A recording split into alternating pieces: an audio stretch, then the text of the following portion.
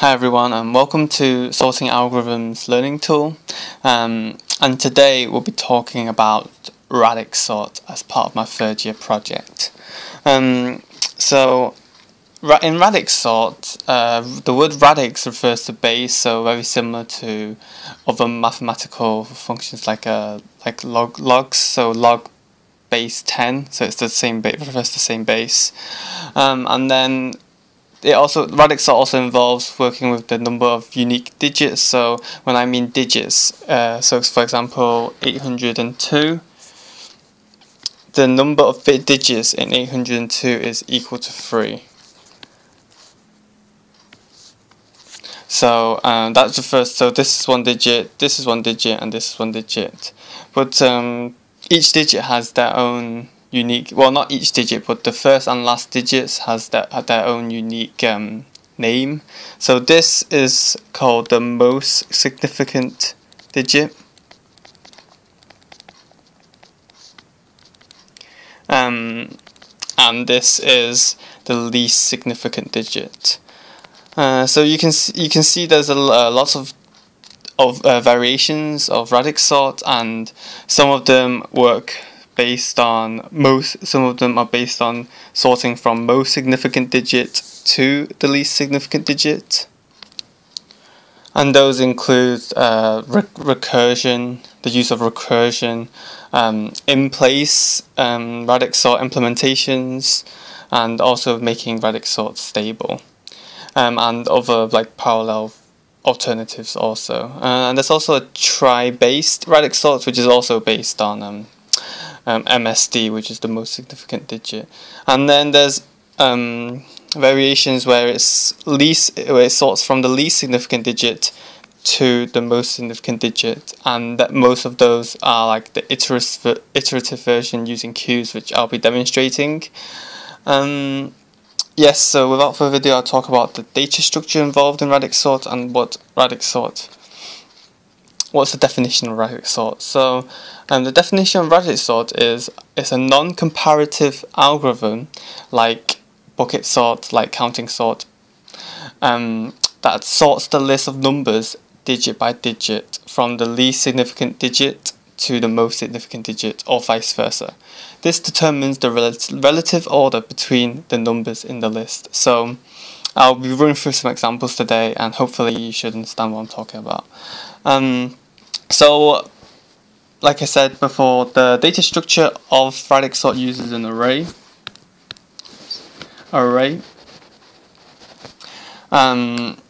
It's the worst case of Radix sort is ONK, and then the average case is theta NK, and then the best case is omega NK. So you can see it's a very consistent algorithm, and theoretically it performs much better than like merge sort with n log n.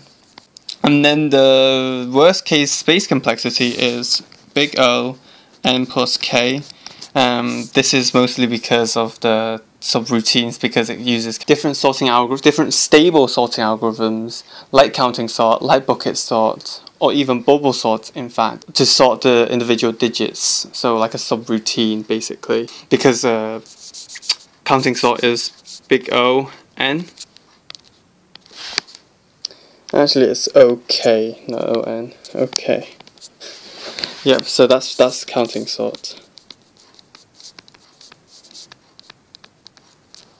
And then I'll be running through an example of how counting sort works. So consider this list of numbers, and the iterative version of counting sort. Well, first the algorithm will split each element in the unsorted list into individual digits. So in a way, the algorithm can identify each this number.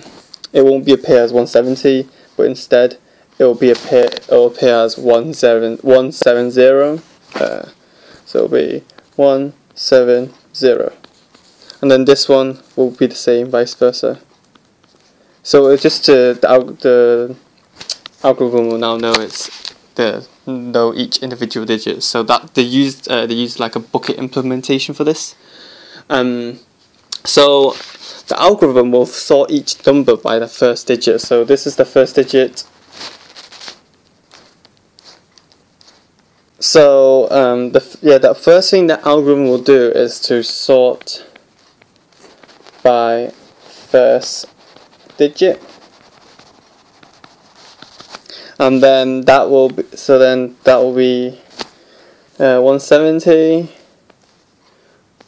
90 because both zeros, and then it will be 802 because that's what's next in this list. So 770, 90, 802, and then it will be the 2, and then it will be 24, it will be 45, 75, and 66. So you notice that it'll be, the first digit order will be 0, 0, 2, 2, 4, 5, 5, 6. So that's in ascending order. And you notice that even though 802 is bigger than 2, the previous order of this is that 802 was in a lower index than 2. So the order has to be maintained throughout. So it isn't until the most significant digit when we actually swap 2 and 802. So for the next one, we sort by the next digit. And the next digit is the second digit. And notice that 2 doesn't have a second digit, so for empty digits it's just replaced with 0. So nope. So yeah. So now we'll be sorting. So now the order will be, so first it will be 802 because it's 0, and then it will be 0 to 2 because of the 0, and then it will be 24 because of the 2, 45, 66, 170, 90, and that's it. So you can see that if we're comparing the second digit, which is the next digit, it will be 0, 0, 2, 4, 6, 7, 9, which is also in ascending order. And notice once again that these two are not in the right order yet. So after that, the algorithm will then move on to the last pass in a way, because it's the most significant digit, which is the last pass. So sort by the last digit, which is the most significant digit, and this is the least significant digit. So after this, you put another 2 on top of it because it's an empty digit, and so are these digits.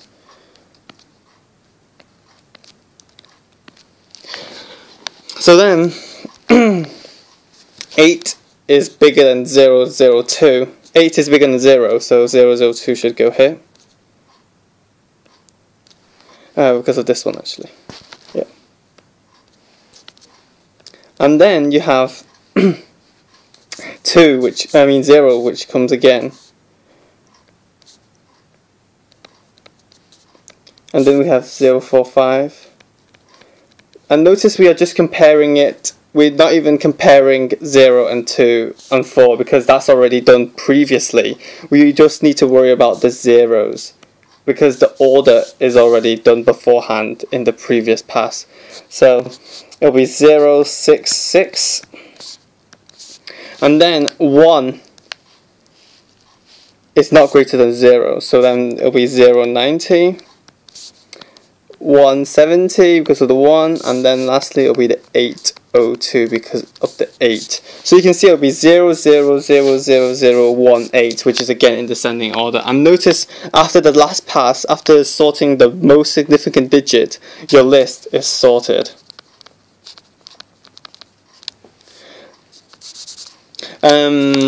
And yes, you just need to make sure that when you're sorting by the last digit, you're only considering the last digit. When you're sorting by the second digit, you're only considering the second digit. You do not have to worry about the previous digits or the coming digits.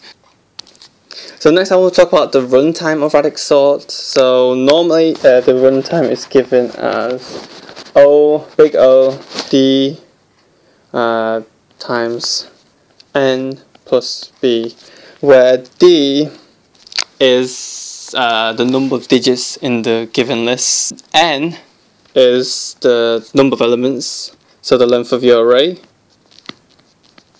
and D is the number of digits. Or should I say the length of digits, but yeah. And then B is the size of your base or bucket.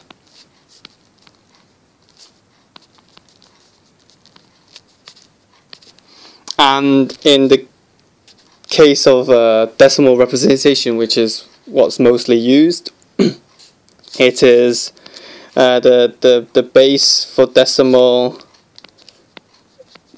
representation is base 10.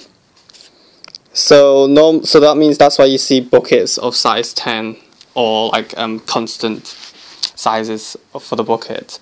If you try to use different types of number representations, then that might yield different runtimes and complexities.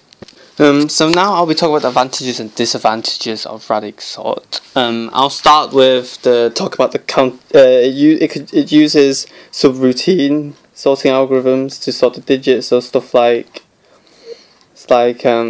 counting sort, and that requires extra additional memory space. Requires memory space to sort the digits. So that might slow down the algorithm depending on the amount of memory space you have. And basically one of the advantages of Radix sort is that the worst case time complexity is O and K, which is still much better than the likes of like O n squared. However, Radix sort is not stable or in place. However, there are many implementations, many variations that you can achieve that can counteract this disadvantage in a way. So you can achieve a stable algorithm or achieve an in-place algorithm, but those implementations do come at a cost. May require even more memory, and it might affect your runtime. So it's different implementations yield different results. Radix sort, however, only applies to a limited amount of data sets. So it works for integers, fixed size strings, floating points, stuff in lexicographic order, comparisons. But compared to comparison sorts like quicksort, merge sort, heap sort, etc., which can accommodate much more different data sets. Also, Radix sort is not practically used compared to like quicksort or variations of quicksort like intra quicksort, I believe, where it randomly mixes the unsorted list beforehand, so then it doesn't achieve the worst case n squared complexity for quicksort. So this way, Radix sort, it is still less practical compared to stuff like quicksort. So as you can see, the first thing the algorithm does is creates this empty list of digit buckets, and then it also sets itself an index to index through this digit bucket. The maximum number is basically the number with the longest digits, and they'll use that to see how much times this loop will iterate through. And then you approach this loop, which loops through your list of unsorted numbers, and then the get digit will get each digit from each number. So if you're working with the least significant digit, it will be getting the least significant digit of each number. So once it gets the digit, it will check this array, digit buckets array, at element digit, and then if it's defined, it will set it equal to this digit, but if it's not defined, it will create a second dimension for this array. So it's essentially turning the digit buckets from a one-dimension array to a two-dimension array, and then filling it up with more and more digits that's being added. And then this is pushing it back into the list. And then this stage is just rebuilding the list based on the relative order that we've gathered. So this is the procedure where you can create the list from an ascending order or descending order in a way. And as you can see, that this part is assessing the two-dimension array and then placing that element back into the list.